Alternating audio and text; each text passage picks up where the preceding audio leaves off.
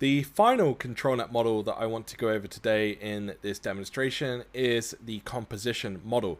To get to the composition model, we need to go to Supermachine, we need to toggle ControlNet on under the advanced settings, and then we can select composition.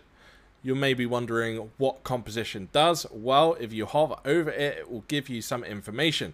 Composition is designed to inject the general composition of an image into the model whilst mostly ignoring the style and content. This means that if you have a picture of a person waving, then by generating a new image, you will have a completely different person waving.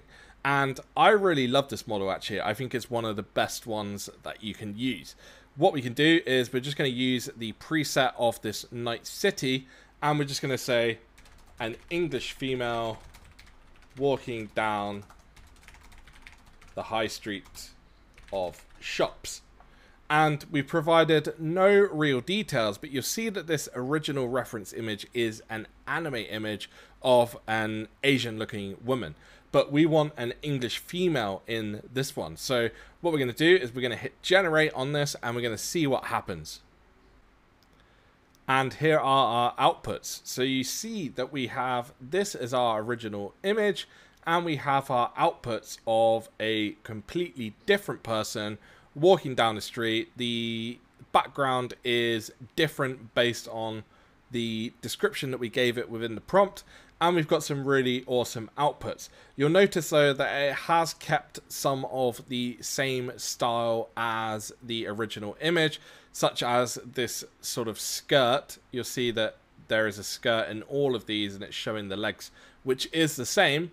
But apart from that, it hasn't been as strict as, say, a depth or an open pose, whereas the hands are like this. They are different positions.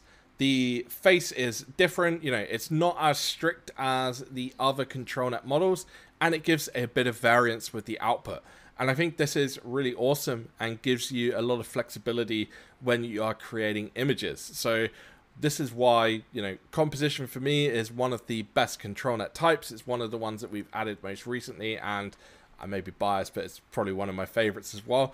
So you can create some really awesome images with it within Supermachine. So try it out for yourself today. You can use any of the presets that we have, or you can toggle the presets off and upload your own reference images.